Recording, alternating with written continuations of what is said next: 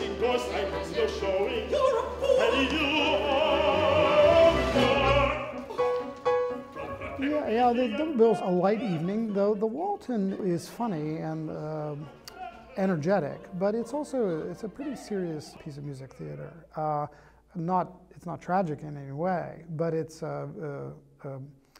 has a more demanding musical language than the Sullivan, and I think will make a nice complement, actually.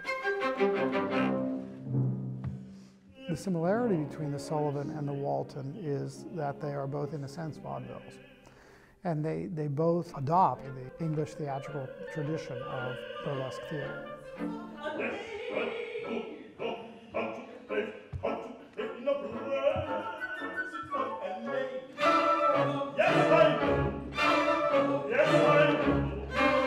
They're funny. They're both really, really funny.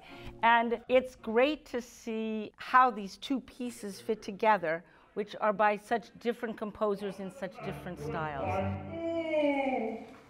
How magical and mad is affection of the rule, the vice covered himself for the sake of love. Experts in Gilbert and Sullivan will recognize a lot of the so-called Savoy theater style in a kind of germ state in this operetta. So it's the seedlings that will form the core of this repertoire.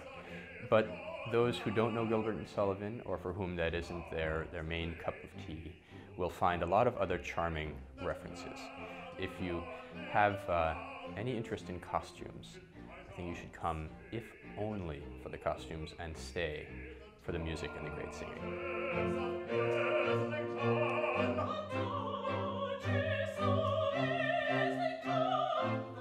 When I first read through the zoo, I finished reading it and I thought, but where are the animals?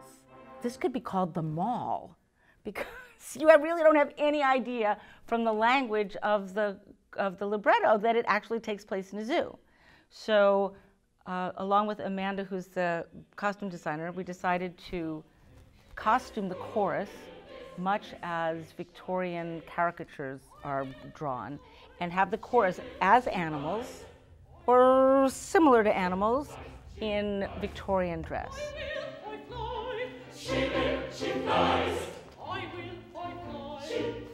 She flies. Funny and silly and all kinds of crazy wordplay. So we just decided there's no way you can play this straight. There's no way you can kind of do it, I don't think. Costume-wise, it just felt like it needed to be silly, and so we just decided to go with it. It's not a serious piece.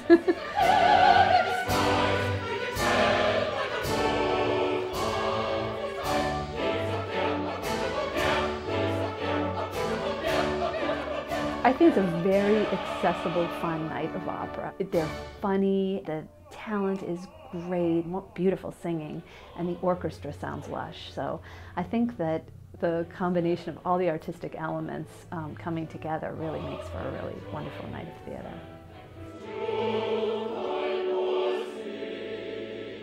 If you like to laugh, you should come to the zoo. There's really not much more to it than that. Yeah, if you want to be entertained, you should come see our show.